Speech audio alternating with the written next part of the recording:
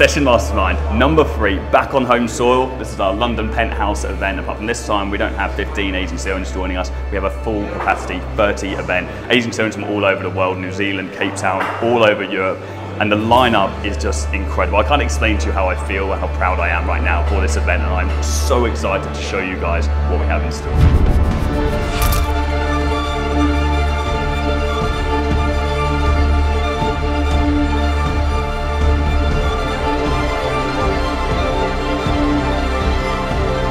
So hard to find, not only like-minded people, but just, young, entrepreneurial-minded people in the same industry. Like I said, you meet these people at conferences and talk online, but getting everyone together in a room, everyone, has the same goal. We have similar lifestyles. Like, it's just, the synergy is crazy.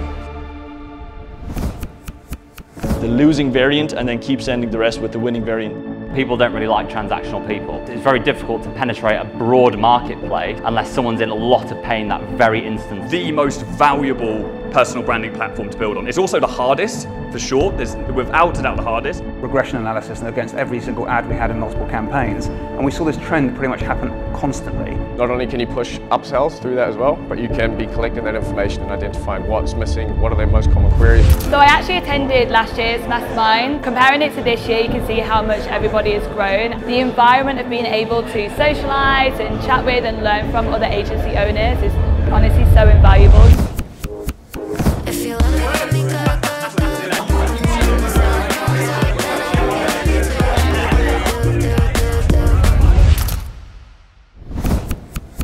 When something comes through, we'll tag it as like AI response management, and then every time something new happens or doesn't happen.